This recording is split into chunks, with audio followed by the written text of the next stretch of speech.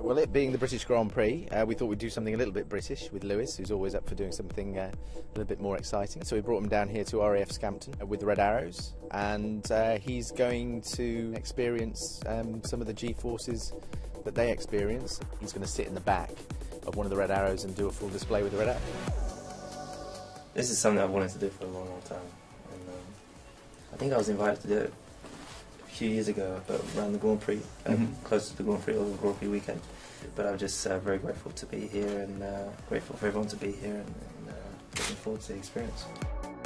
The logistics of putting this shoot together have been character building.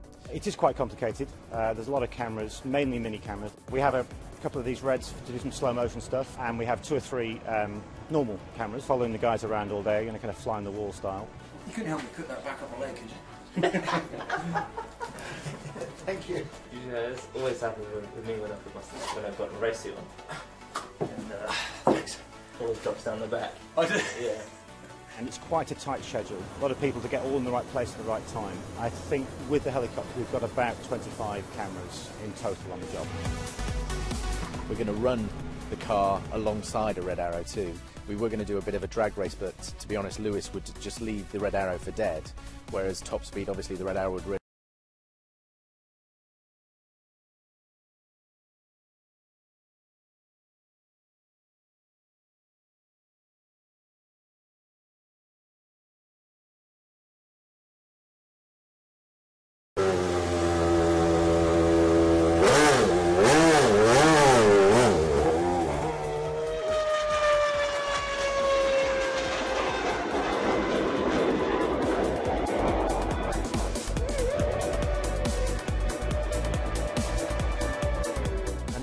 I've been up in a jet before, but it was like more than a decade ago, and I'm not as fit as I used to be.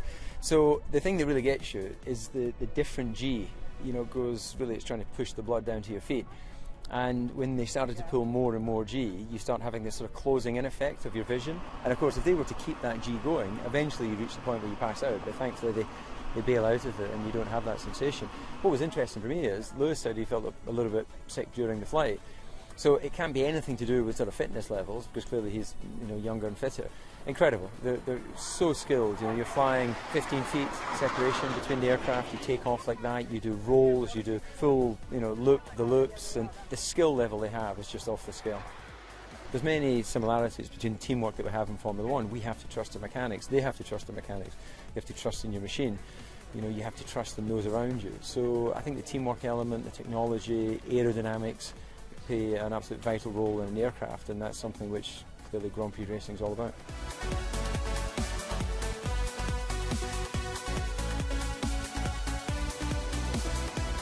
Sometimes you get some guys who are pretty nervous flying with us, and Lewis was all over it. It's almost as if he's done it before. We came into the arrival bend over here at RAF Scampton with the blue smoke on, changing to white pretty quickly.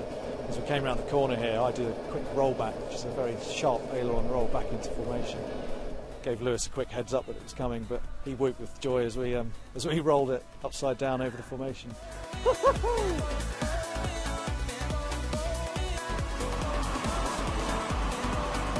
It was absolutely fantastic. It was a really good passenger. He enjoyed every minute of it. He told me afterwards it was one of the greatest things he'd ever done, and I couldn't wish for a better compliment than that. I think there were 1 or 2 giggles during some of the aerobatics that we were doing, but no, he was really, really calm, collected, an absolute professional throughout, and just really enjoyed the experience. It was an honour to fly him.